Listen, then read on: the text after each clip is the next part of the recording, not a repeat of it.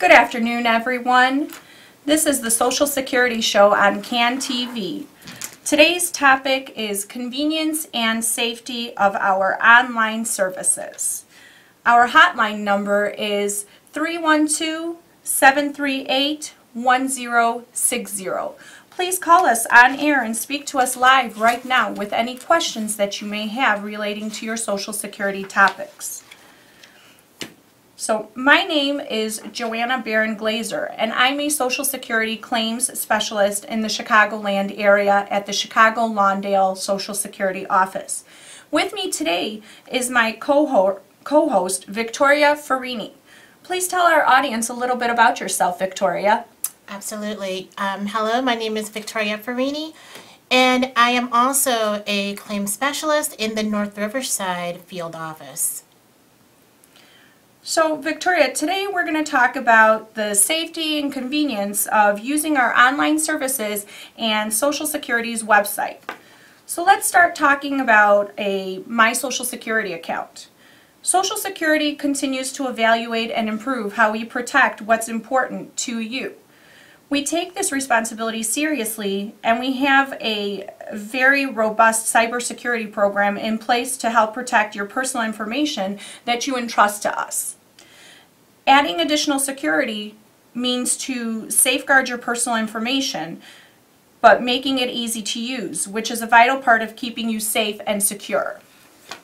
Most people who do business with us online use our My Social Security portal, where if you currently receive benefits, you can do many things such as request a replacement Social Security card, get a benefit verification letter, check your benefits and your payment information and your earnings record, change your address or your phone number, change your direct deposit, start up direct deposit, request a replacement Medicare card, or get a replacement 1099 or SSA 1042S for tax season purposes. If you currently don't receive benefits, you can also greatly benefit from having a My Social Security account, because that would allow you to request a replacement Social Security card if you meet certain requirements.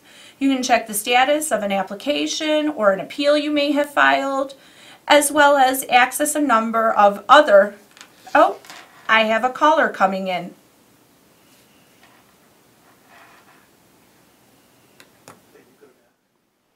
Hello, ladies. How are you? We are well. How are you? Hello. Hi. How are you? I'm fine. I would like to know, will there be an increase in the Social Security and in the SSI? Yes, there will be a 2% increase for 2018.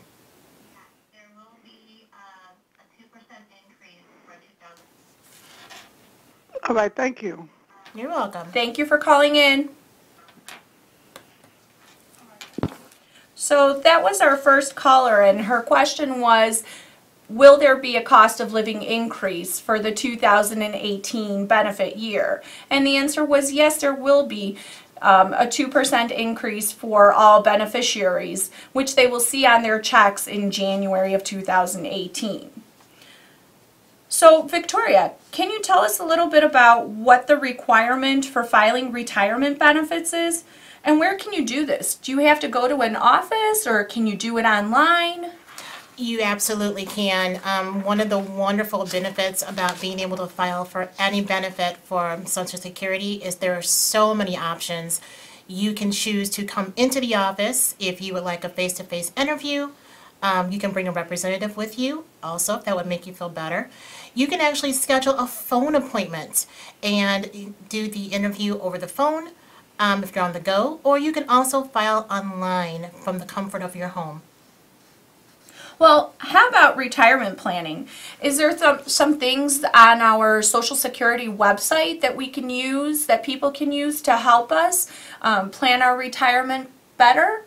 Yes, that's a wonderful question. So on our website, www.ssa.gov/retirement, you will find everything you need to know about filing for retirement, your benefit adjustments, cost of living increased. If you are receiving a pension or you're going to receive a pension, there is an estimator and a calculator online. So any and everything that you would need to know about what your benefit amount will be, you can find it there. Great. Is there a retirement estimator that people can use to find out how much they would be eligible for every month? Yes, absolutely. You can also find that online as well. So that gives you a wonderful foresight as to how much your benefit amount will be, whether you're filing for reduced benefits or your full retirement age. How about Medicare? Are there any sections on the website where we can find out some information about the Medicare program and any general questions that we may have on Medicare? Yes, absolutely. So as far as Medicare is concerned, there are two websites you can go to. You can still go to www.ssa.gov. And there you will find everything that you would need to know about Medicare, the requirements for Medicare. You can also file for Medicare on our website, or you can also go directly to the Medicare.gov website as well. Great. What about my social security account? I heard that it's one of the most powerful tools available that secure our retirement, and that with my personal social security account we can get a social security statement that would show us an estimate of our future retirement or disability benefits, and that it can also show us the amount our family would possibly receive if our family member, one of our family members should pass away, for survivor's benefits. I also understand that we can check our earnings to verify the yearly amounts that we've earned and if they're posted correctly, and that we can also get estimates of any Social Security and Medicare taxes that we've paid. Yes, absolutely. You can do all of those things with a My Social Security account. It's one of the most wonderful things that we encourage everyone to sign up for.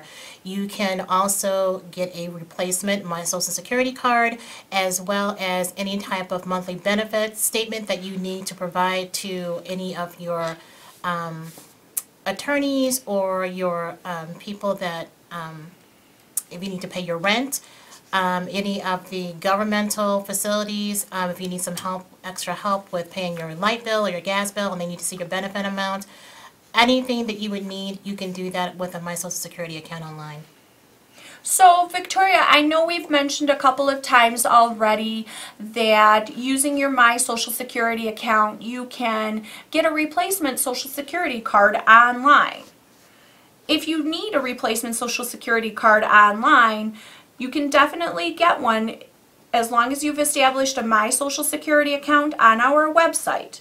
Some of the things that are required in order to get a Social Security replacement card online is that you must be a United States citizen, age 18 or older, with a U.S. mailing address. This includes any APO, FPO, and DPO addresses.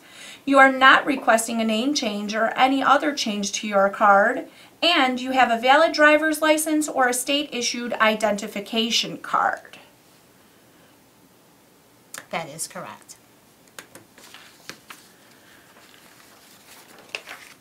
So Social Security is something more than just a retirement program. Social Security is a program where people with disabilities also are able to receive benefits. It's an important safety net. What about if somebody wishes to file for disability using our internet services? Can they do that? They absolutely can. And again, Social Security is so absolutely wonderful about providing so many conveniences to file for any type of benefit. And so if you are looking to file for disability, again, you can go online and the applications for Social Security disability and also for SSI is available to you online. So again, you can file from the convenience of your home in your pajamas. You can also, again, make a phone appointment and we can call you to take those applications for you. Or again, if you feel more comfortable, as some people do, with a face-to-face interview, you can come into any Social Security office. Bring a representative with you if that makes you feel more comfortable, and we can take that application for you. That sounds great, Victoria. It is. That sounds super easy. Now, as far as establishing my Social Security account, I wanted to return to some concerns that some people have regarding security. Social Security is a convenient way to conduct your business with us. However, some people might be hesitant to use the internet. Some tips that we can share with you are that while you're visiting the Social Security website and any other websites you may be using, you should be using strong passwords. What do we mean by strong passwords? We mean ones that have at least 8 characters. They include capital letters, lowercase letters, numbers, non-letter characters. These passwords are types of passwords that make it harder for somebody to be able to hack and receive your information. Second tip is don't recycle passwords. Even though it requires some effort to think of new passwords constantly, it's safety for you when you do. If you use the same password for every site that you use and you lose your password, if somebody finds that information, they can get access to all your accounts. Many people choose to reuse, but definitely don't be one of them. Also, take advantage of an option to add extra security that Social Security offers when you create an online account on the My Social Security page. To add this feature, all you need to do is to give us some additional information that allows us to verify your identity. That information may be the last 8 digits of your credit card information, information from your W-2 tax form, or information from a 1040 Schedule SE self-employment tax form. In the past, we told you that Social Security would never ask you for any credit card information or other financial information, but we've changed our policy just for this one service. Now, we may ask you for the last 8 digits of your Visa, MasterCard, or Discover card, or some other financial information that only you would know. Once you give us this information, we'll send you a letter in the mail that you'll receive within 5 to 10 business days. And you'll need this letter to complete the additional voluntary process to add the extra security to your My Social Security account. The security process and federal guidelines require that we take additional security measures so that we can be sure that you say who you are when you conduct business online with us. You can voluntarily upgrade to this extra security or disable it at any time. Adding the extra security doesn't change the way that you sign into your account. You still have to sign in with your username, password, and a unique security code that will provide you each time you sign in. And that unique security code may be provided to you via text message if you have a text-enabled phone, or it may be sent to you via a email. So you would have to have an established email account in order to receive that. Also, another important thing is read scam alerts. For information about different fraudulent activities that are related to Social Security, you can find information at our blog, Social Security Matters, under the Newsroom section at blog.socialsecurity.gov. One way to avoid identity theft is to create your own My Social Security account if you haven't already. When you have an account, no one else can set up an account using your information. Social Security's Office of the Inspector General investigates fraud involving different Social Security matters, and they publish fraud advisories at oig.ssa.gov/newsroom/news-release. The Federal Trade Commission also publishes information about scams that appear in the news on an everyday basis at www.consumer.ftc.gov/scam-alerts. You'll want to be aware of current scams to avoid being tricked by anyone out there. Also, another important thing is to remember to review your online accounts and credit reports. Just like you review your earnings records with Social Security for accuracy at www.socialsecurity.gov/myaccount, you should also review your bank and your credit card accounts for accuracy. The 3 different credit reporting agencies that are used in the United States allow for you to get a free, oh, excuse me, sorry, but we have a caller on the line. Yes, hello caller. What is your question? Oh, yes. I just would like a little clarification of what extra help is, how it works, who's eligible or qualifies for it. I'm just not clear on it. Are you looking for the extra help regarding your prescriptions? I guess that's what it is. That's what it's for, extra help.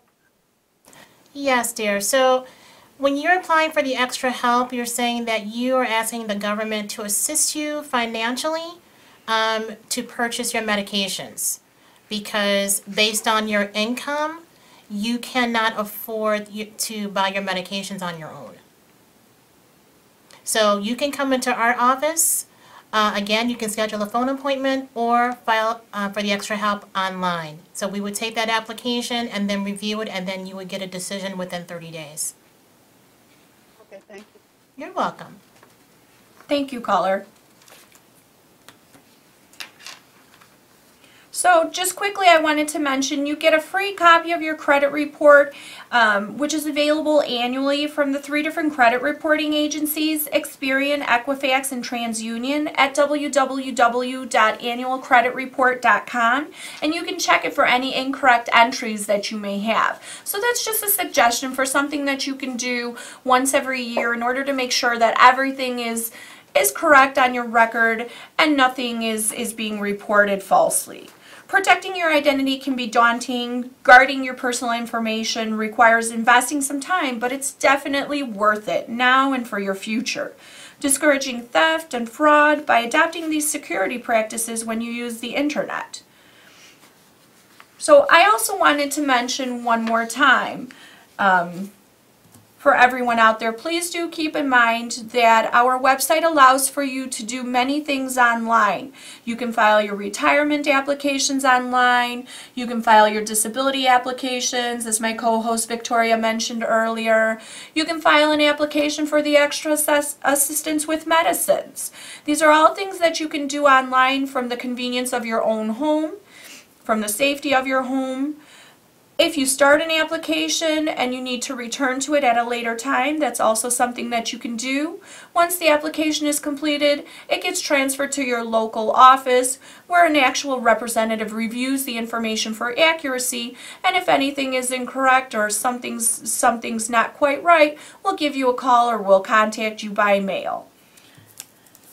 So just one more time, I wanted to mention My Social Security is a great account to have that allows you to do many of our things online. It allows you to apply for a replacement Social Security card online, saves you a lot of time and money in the long run. I also just wanted to add, when we're talking about my Social Security account and protecting your passwords, I know that we live in a password protected society, but I've seen so many people come into the office because they have a slew of passwords for so many different things, and because they can't remember them all, they have a tendency to put their passwords on their phone.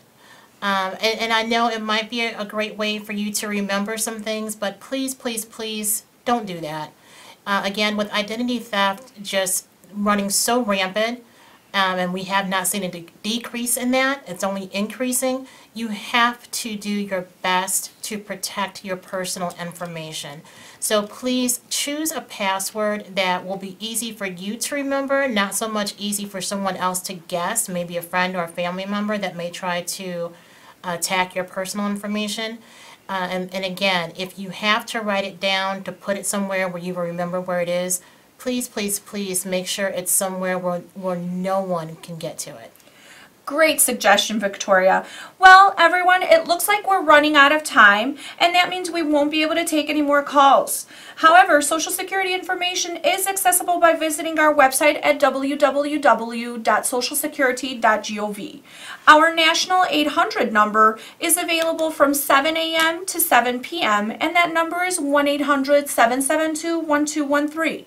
Thank you, Victoria, for all the information you've shared with us today. We also want to thank Niana for screening our calls, and we wanted to thank all of our wonderful viewers and callers for tuning into this edition of Social Security Hotline on CAN TV. Please don't forget to tune in again next week at the same time for another edition of Social Security Hotline. Have a wonderful evening, everyone. Thank you and have a great evening. Till next week. Bye-bye.